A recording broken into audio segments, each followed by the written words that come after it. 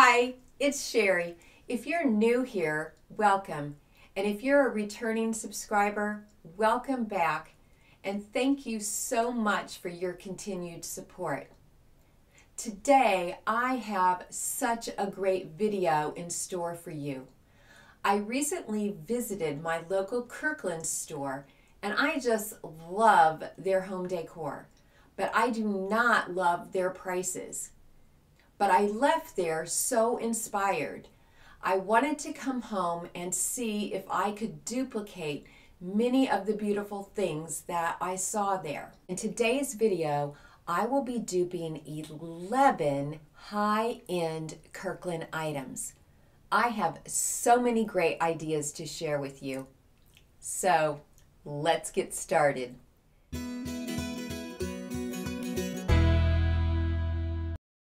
When I saw this floral wood plaque, the petals of the flowers reminded me of the wooden biscuits used in furniture making, so I knew that I wanted to try to replicate this. I mixed together some old blue, gray, and black paints that I had to create the dark navy color of the plaque. I just used an old rustic piece of wood that I had in the garage. Since my plaque was going to be smaller than the Kirkland's one, I just laid out the biscuits in a design that I liked. I created the bottom layer adhering the biscuits using wood glue, and then I let it dry overnight. The next day, I went over it with an orbital sander to sand off the embossed design in the biscuits.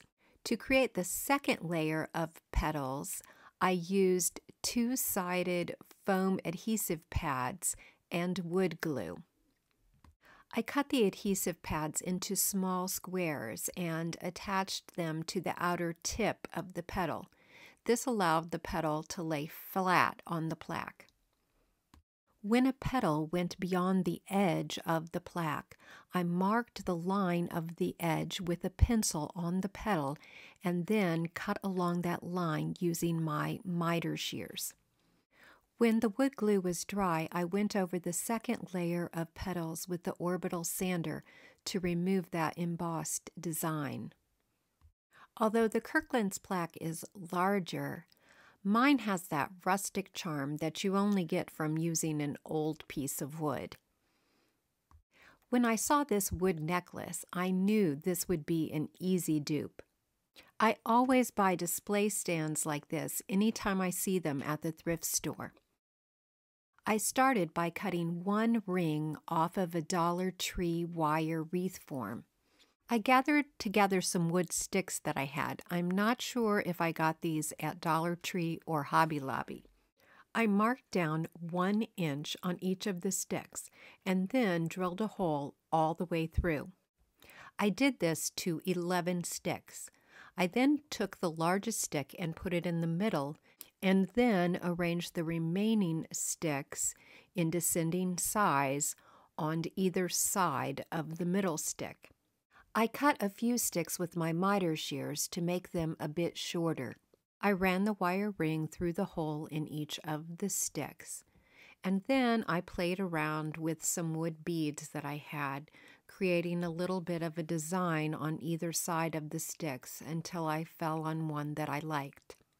Starting next to one of the beads, I used a little hot glue to attach the end of a ball of twine to the metal ring. I then began wrapping the twine around and around and around the wire ring.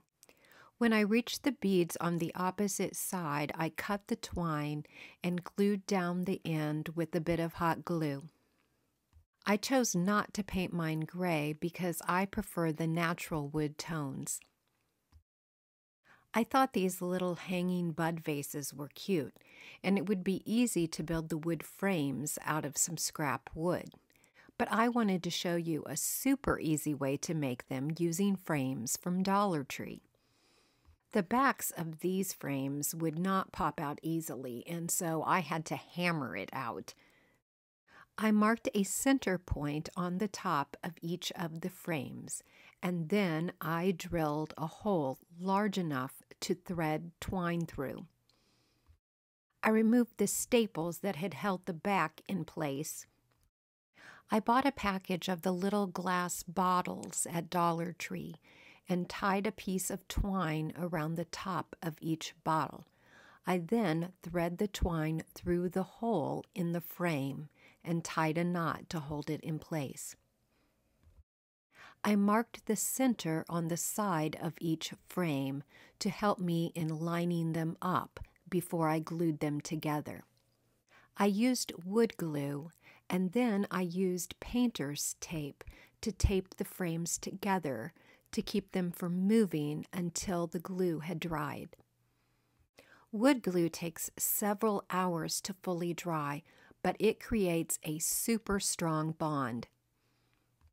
The Kirklands hanging vases are a little larger than mine, but they're also way more expensive. For the next project, I decided to combine the look of these two vases. I would combine the speckled look of the fat vase and the two-tone look of the tall vase. I taped around an old bottle that I had. Then I applied Mod Podge to the bottom portion of the bottle. I purchased a bag of Epsom salt at Dollar Tree, and then I merely sprinkled this over the Mod Podge, patting it in place and shaking off the excess. I let the Mod Podge dry for about an hour, then I removed the tape. Then I sprayed a clear top coat over the entire bottle. This project only cost $1 for the bag of Epsom salt. These rope-handled vases were going to be another very easy dupe.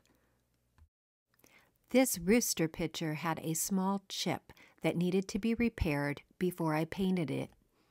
I just used a bit of repair putty. You do need to work quickly because it dries fairly fast. After just about 15 minutes, you can sand it smooth with some sandpaper. I took the pitcher outside and sprayed it with a couple coats of Zinsser primer. When the primer was dry, I went over it with a satin top coat. I used a little hot glue to adhere the end of a long piece of twine to the underside of the handle. Then I very neatly and tightly continued to wrap the twine around the handle until it was completely covered. I cut the twine, and once again I used a little hot glue to hold the end of it in place on the underside of the handle. I really don't know why anyone would pay $60 for a vase that is so easy to replicate. I do love this carved wood sculpture, but there is no way I would pay $280 for it. To create a sturdy stand, I was able to unscrew the top plate of this thrifted candle holder. A dear friend collects driftwood along the river, and she gave me this piece. I hammered in a piece of dowel rod into the hollow end and added wood glue to make sure that it stayed put. Then I drilled a hole the size of the rod on the candlestick holder. I used E6000 to secure it in place. I spray painted the stand black, which I should have done at the very start. I like the Kirkland sculpture better, but mine is so much cheaper. I thought this wood pedestal bowl would be a simple and easy project, but it ended up taking much more time than I anticipated. I didn't have a short wood candle stand, and so I used this ceramic one instead.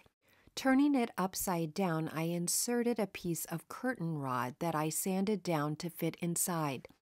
I drilled a hole through a thrifted salad bowl, and because the wood was not very thick, I attached a washer so the screw would not go all the way through the wood.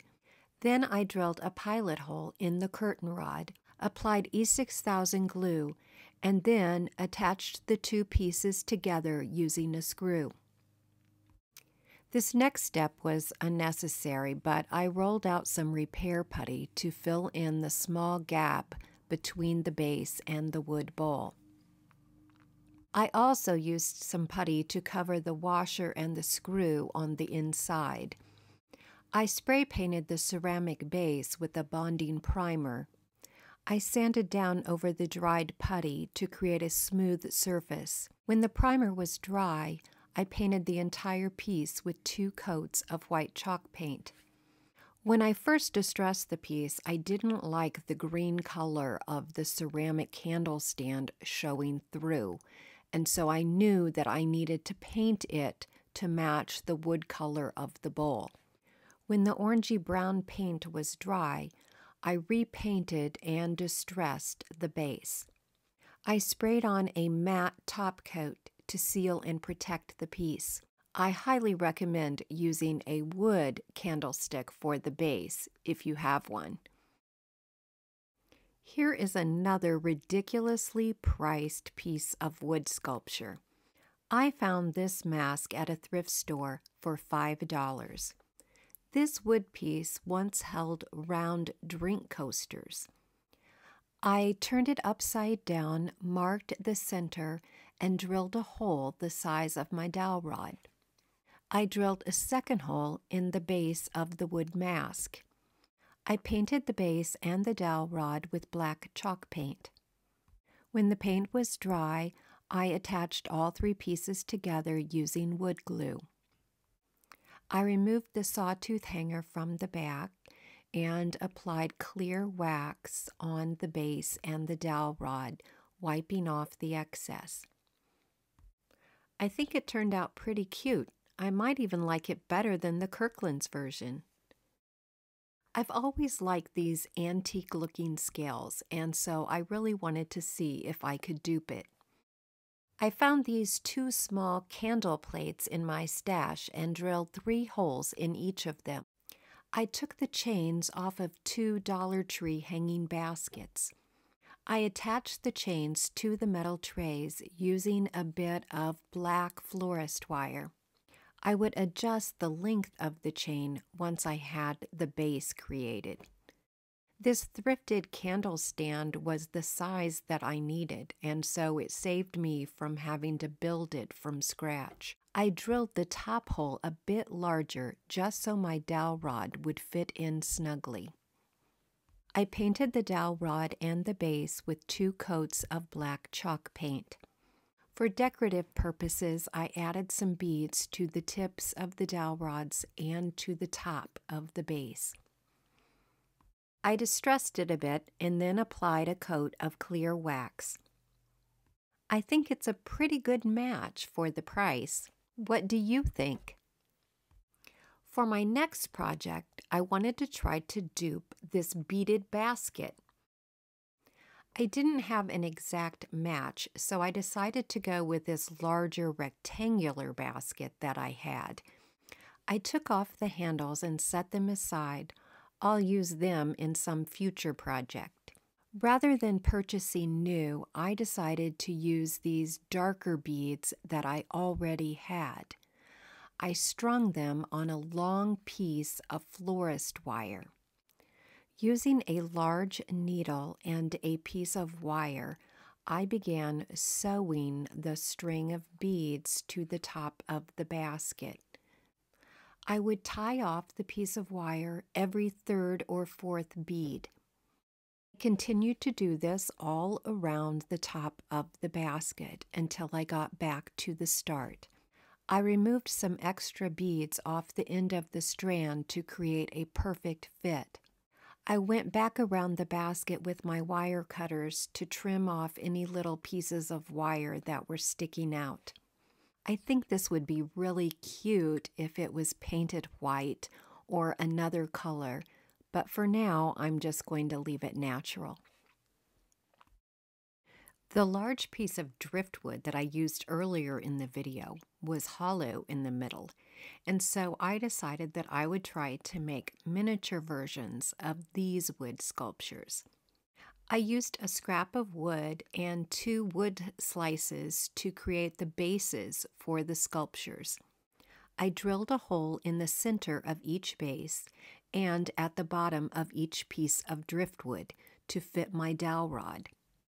I assembled all of the pieces and used wood glue to make sure that everything stayed securely in place. I left the wood slices natural, but painted the scrap of wood with 2 coats of black chalk paint. I added a bird to one wood sculpture and a small nest with yellow beads for bird eggs to another. I took the top transparent layer of some Dollar Tree butterfly stickers and hot glued them to the last piece of driftwood. I think the 3 pieces make an interesting little sculptural collection.